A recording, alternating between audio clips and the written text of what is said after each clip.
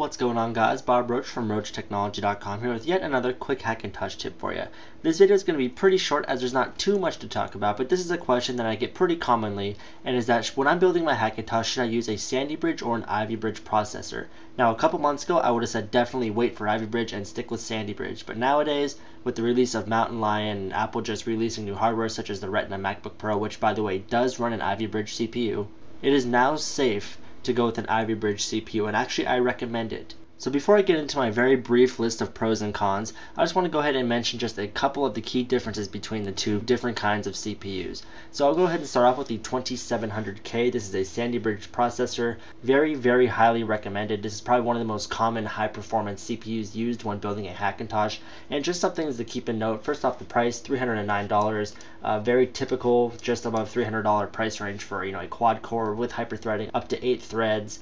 Very stable processor. As you see here, 3.5 gigahertz. Now, one of the big differences here is that this packs the Intel HD 3000. So real quick, I'm going to go ahead and come over here. Now, this is a new Ivy Bridge. This is a i7 3770K Ivy Bridge, also 3.5 gigahertz. And as you can see over here, it's about $30 more expensive. But probably one of the biggest things with these new CPUs is the Intel HD 4000 graphics. Now, the difference between the 3000 and the 4000 graphics is huge. There's a definite performance boost with the 4000.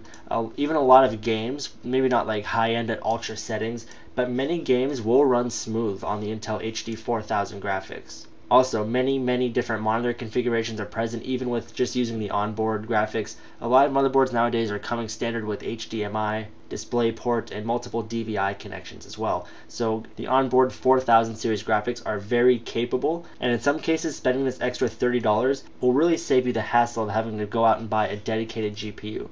For people that don't do too much intense gaming, maybe just want to do some light video editing on a single display, the Intel HD 4000 graphics really will come through for you and really, like I said, keep you from having to buy a dedicated GPU. Now, that's probably the biggest difference of going with Ivy Bridge over a Sandy Bridge CPU. But also with Ivy Bridge, you get better power consumption, which is nice if you want to just do a pretty low budget computer. You don't want to have to go out and buy a huge power supply. Things like that just will help keep your costs down. Now, one reason I can think of you'd want to go with Sandy Bridge over Ivy Bridge is if you plan on doing a lot of overclocking.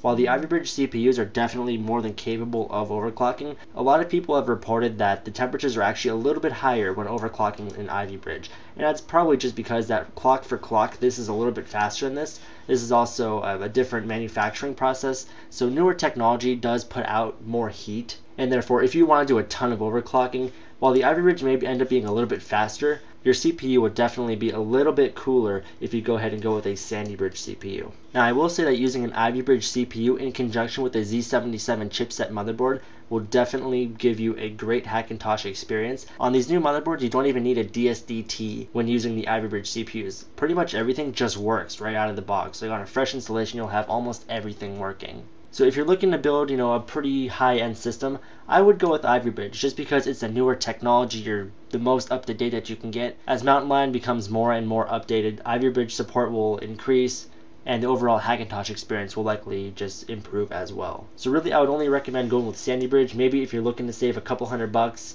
The Intel HD 4000 graphics are definitely a huge bonus here, especially if you're only paying another $30. But maybe your build, you plan on getting a dedicated GPU anyway, so really there's no point of buying the HD 4000 graphics. And if you want to do some heavy overclocking in conjunction with your GPU, maybe to do some hardcore gaming, maybe on a Windows partition or something, then you might actually want to end up going with a 2700K. It'll save you just a couple bucks, and it'll probably keep your CPU a little bit cooler. So I hope this helps you guys try to distinguish whether to go with an Ivy Bridge or a Sandy Bridge CPU. Like I said, personally, I would be going with this Ivy Bridge right here. This is a definite beast of a processor. The HD 4000 graphics are definitely a win if you don't want a dedicated GPU.